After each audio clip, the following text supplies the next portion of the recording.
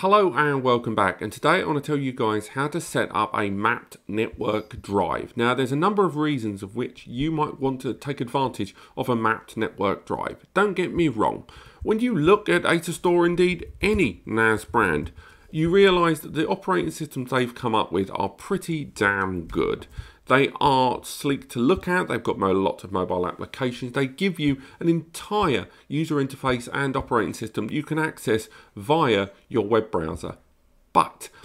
And mobile apps, let's not forget the mobile apps, but a lot of the time you want to use third-party software that's on your Mac or Windows system, maybe on your mobile phone, and what you want the NAS to do is just be a target. You want it to be a big pile of storage that can be accessed remotely for you to do all your work on. So, in order to do that and take advantage of it, if you want to use your own editing software on your PC, one of the best ways to do that and get the best speeds is via using a mapped network drive.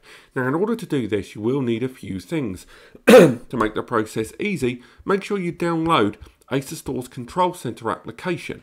It's completely free and available from their own website. There are other ways to do this, but this is easily the most straightforward of all and gives you a nice remote application on your PC that you can conduct configuration options on your Asustor NAS. Next thing you want to do is make sure you've created shared folders. Now to do that, there's many ways to do it, but one of the easiest ways to do it is to go into the File Explorer application that the Asustor arrives with.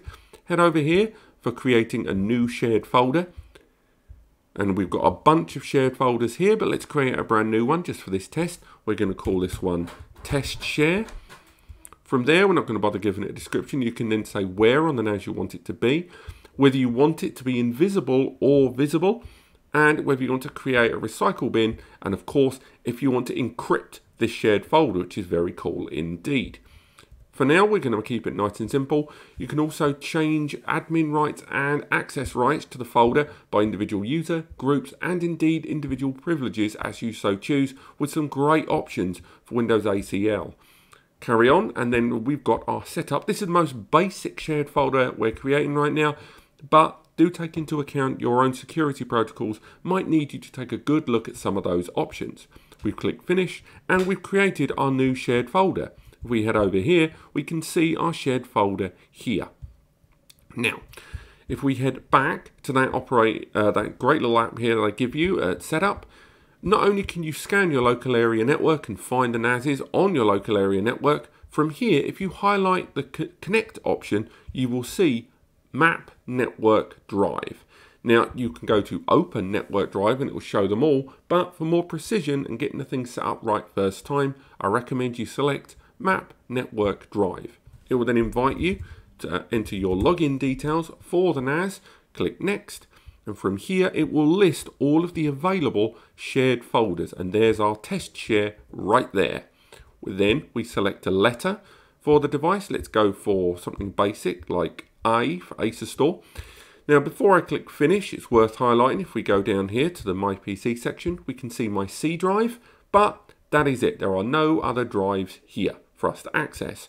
And if we were to utilize some third-party editing software or third-party backup software where we can't communicate via this NAS's user interface in the web browser, we've selected A, we click finish, and now what it will do is it's created a new folder here. And this means, much like we can configure or interact with any folder on our NAS as we would now, or on the PC as we would, we can now access the content of that folder we've created. And this folder is a live sync with this NAS. Now, when I say live sync, this isn't in synchronization of two folders using the client application, which we will cover in another video. But if we go to that test share folder, we can find some basic videos. Here's some videos that I've done earlier on. And we can actually, let's go for some standard pictures. These are ones from videos that I've done and some terrible pictures of me. But if we were to take advantage of these images here, drag these into here, into the window, and this is via the web browser. This will now upload these big old pictures into that folder.